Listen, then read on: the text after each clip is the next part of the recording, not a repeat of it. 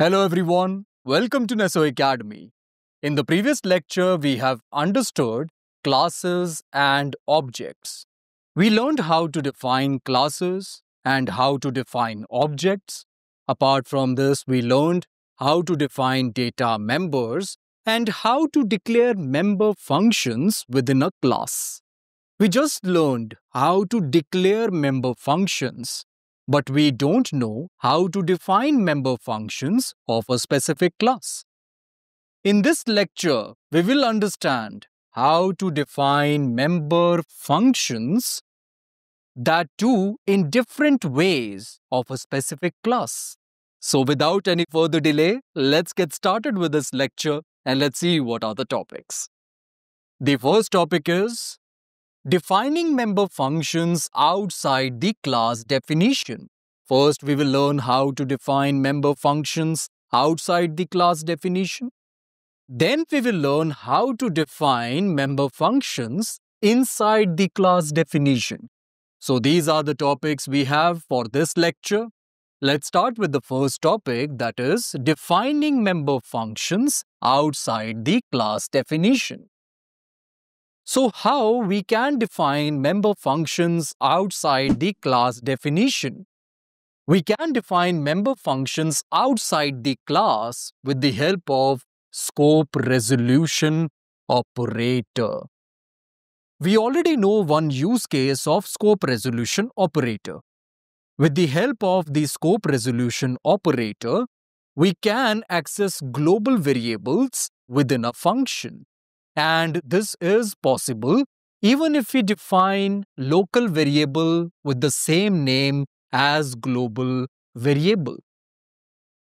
The second use case of scope resolution operator is to define member functions outside the class definition.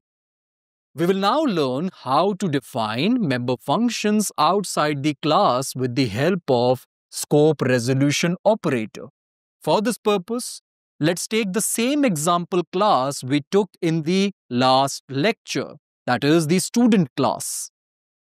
Here is the student class with private members as roll number and marks, and public members as put data and display. Please note that these functions are declared in this class. They are not defined. Now we need to define these functions. We can define these functions outside the class with the help of scope resolution operator. Let's define the put data function outside this class like this. We first need to specify the return type of the function. Then we need to provide the name of the class, which is student. And then after this, we can provide the scope resolution operator. We know this is the scope resolution operator.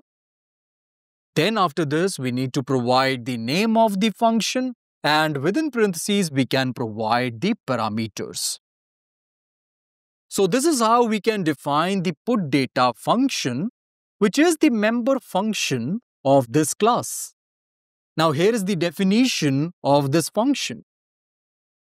Within braces, I have written the code for this function, that is roll number equals A and marks equals B.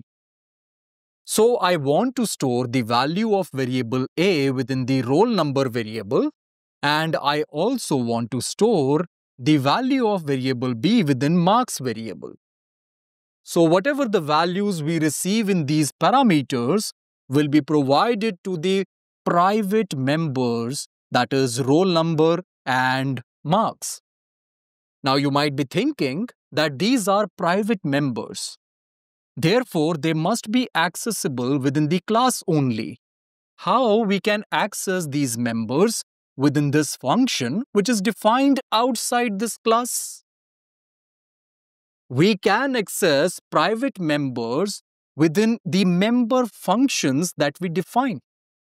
This is true that we can access private members within the class, but member functions can access the private members, even if we define them outside the class.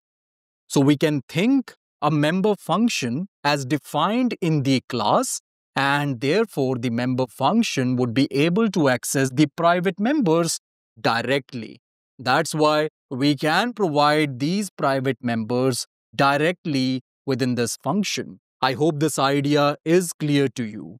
Even though the member function is defined outside the class, it can still access the private members. Now let's define the display function as well in the same way using the scope resolution operator like this. Here I have defined the display function with the help of scope resolution operator, and within braces I have provided these two stdcout statements to display roll number and marks on the screen. Now here is the main function. Inside the main function, I have defined S1 as the object of student class. We learned how to define the object of a specific class in the last lecture. Now, with the help of this object, we can access the public members of this class because this object is defined inside the main function. Now here I am calling the putData function through the S1 object, and I am passing these values to the parameters of the putData function. Variable A will receive value 101 and variable B will receive value 75. 101 is then provided to the variable roll number, which is the private variable, and 75 is provided to the variable marks, which is also the private variable. So we can say that S1 has provided values to these private variables indirectly. Now after this, I am calling the display function through the S1 object. This means these stdcout statements will execute. And because of these stdcout statements, we will see the roll number and marks on the screen.